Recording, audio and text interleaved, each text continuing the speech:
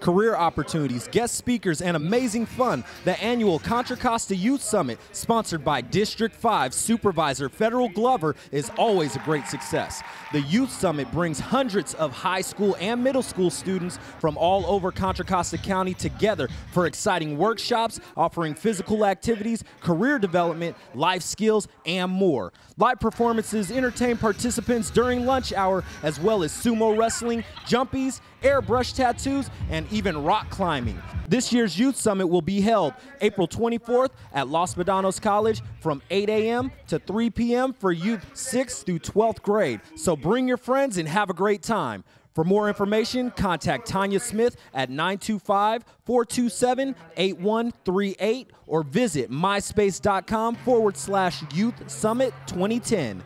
Supervisor Glover's Youth Summit gets bigger and better every year, so don't miss out.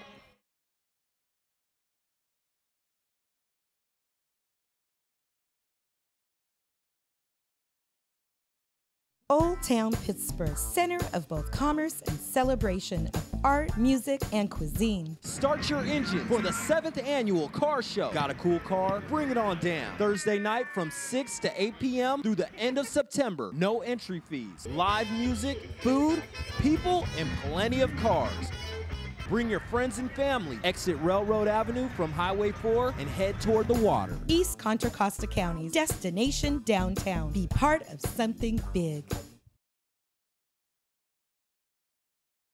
Gangs are trying to establish themselves in East County, and they want our kids to join them. Together, we could stop them. Join us at Supervisor Federal Glover's 2010 Gang Summit for information on gang prevention. Social workers, police officers, teachers, parents, and youth will come together at Deer Valley on October 9th from 8 a.m. to 4 p.m. for a day of lively, interactive workshops, powerful speeches, and music. Step up to stop gangs now.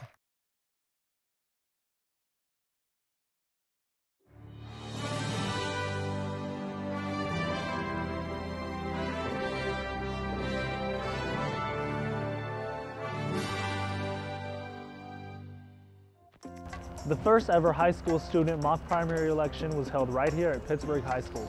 It was a hands-on experience for students by students.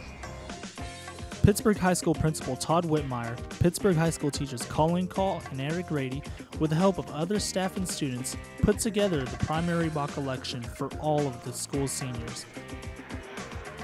A learning experience to last a lifetime. Mock primary election day finally arrived, and it was a long yet exciting day here at the Pittsburgh High School Gymnasium. Bright and early, students set up the poll booth and machines, preparing the official mock primary election. One of the students that was sworn in at the county clerk's office swore in the rest of the student poll workers. Then it was official. Set up and ready to go, the first set of Pittsburgh High School seniors made their way into the gym. After signing in by dropping off their registration form, the students took their ballots over to the polling station and voted. On the ballot, students voted for: should junk food be taxed? Should Pittsburgh High School require school uniforms? And a candidate for California governor. After marking their votes, they placed their ballot into the polling machine. Then, they were asked to take an exit poll about who and what they voted for and why. Okay, my name is Colleen Cole. I'm an American government teacher here at Pittsburgh High School.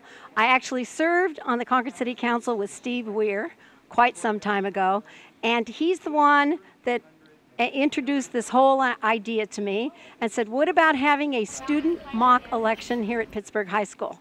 So immediately I talked about it in class to several of the students, and they expressed genuine, real interest. From that point forward, the students started getting the whole effort organized. And you see what came to fruition today.